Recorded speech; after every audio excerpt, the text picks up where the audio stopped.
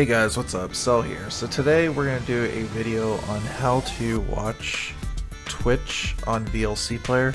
This is going to do quite a few things like help lower your CPU usage and whatnot. This is especially helpful for me being on an i5. This way I can like watch Twitch streams easily without having to worry about it interfering with my game on the other side. So starting off right here, you can see we have a couple things open. We've got our task manager showing our CPU usage. Now keep in mind I'm encoding the desktop at a rate of 50,000 right now, so that's going to be a lot of the CPU usage. What I'm going to do here is actually do a screenshot without OBS running and showing what it looks like CPU usage with within Chrome, within normal Flash Player, and then using VLC. So bring up a stream right here. This is just Twitch's Food Network thing. Looks like some kind of show is ending or something. And there you go. You can see our CPU usage shoots up quite a bit. Although this is a bit more than I would normally do when I'm not encoding the desktop or whatnot. But you can see here, it obviously makes a pretty significant rise whenever you do this. So now next thing we're going to do is walk through the steps of what you need to do to get VLC Player to run Twitch stream. Okay, so first thing you're going to do is in the world browser, just do a quick search for VLC. And it's going to bring you to this page here. Now I'm not going to install anything because I already have it installed and you guys probably already know how to do that, so it's a waste of time. But we're going to go here, and if you're on Linux or something like that, you can click this down arrow here and get the Linux version. There's even an iOS and whatnot, so this is all pretty nifty here in other systems. But if you're on Windows like me, just click this. It's just going to download the Windows version for you. I would even suggest if you end up liking this, maybe come back here and give these guys some money, because this is an open source project that is pretty awesome.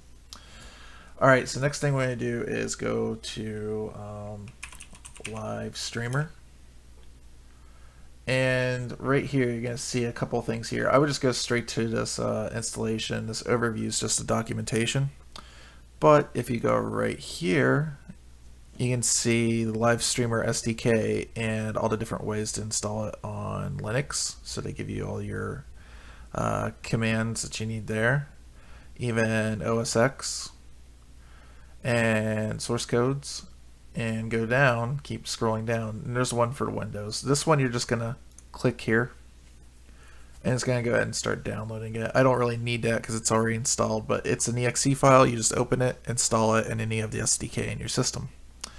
Then the next thing we need to do is, if we back out here, there's this one GitHub for live streamer Twitch GUI, where you just type in live streamer GUI, and it's going to bring up the graphical user interface plugin for this. Now, before you used to have to use a command line to use this, but now there's actually a GUI, and it's actually supported in quite a few things. If we go down here to, where is it? Download, directly download from GitHub. And we go down, we can see that there's on version 0.13.0, and there's a Linux version, both 3264, OS X, and Windows. We're going to download the Windows zip file here. And all you're going to do is uncompress this, and it's going to be one folder, and it's going to give you a folder that looks something like this right here. And if you just unzip it with whatever kind of software you have, I have 7-zip, extract it to its own file. And then you're going to end up with this. And if you go in here, this is essentially what you have. So what you want to do is take this folder and put it somewhere in your C drive, like I have down here. I just have it on the main C drive, and then I have it here, and then you can right click, create a shortcut, and then that way you have a shortcut on your desktop. Okay, now what I'm going to show you guys right now is, like, this is of course streaming. I'll also take a video of me a picture of me not streaming and showing what the typical usage is with just VLC Player. But as you can see right now, my CPU usage is like right around here. Now we're going to open up live streamer. Maybe it's thinking about it. And first time you go, it's going to look pretty much like this. You can do a search for streams and stuff, but if you want it to link it in, like say you want to do like a live stream or something like that, or look at some of those streams that are going on that you subscribe to, you hit your live streams.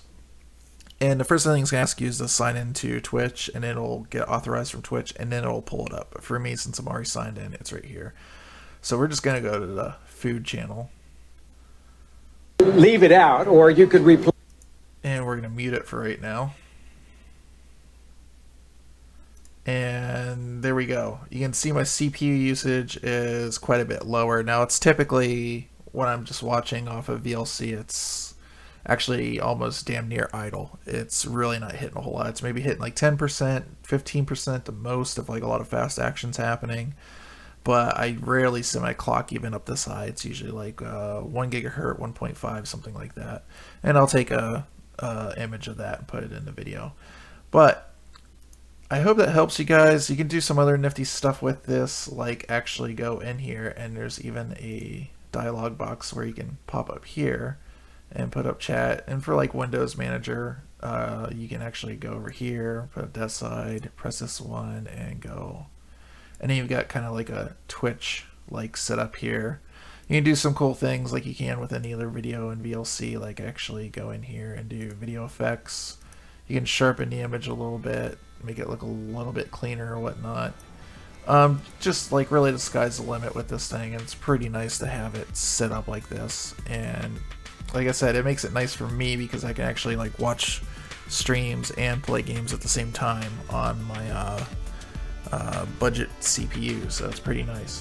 So I hope that helps you guys. If you like this, like, comment down below, and if you guys haven't seen them yet, go back and check out the stuff for like LAN Syndicate or any LAN event to help get your rig to events, and check out the Steam Link review. And if you guys don't know, I'm also streaming on Wednesday, Thursday, Friday now at 2 p.m. to 5 p.m. ish. That can change depending on things going on or whatnot. I always am pretty good at tweeting that out at Cell Processing on Twitter. But I'll stream like random games. Like this week, I'm kind of probably going to stream some Ashes of Singularity. Probably more Atari Vault because I'm still addicted to that. But guys, go there, hang out. If you got any questions or anything like that, feel free to ask, and I will see you later.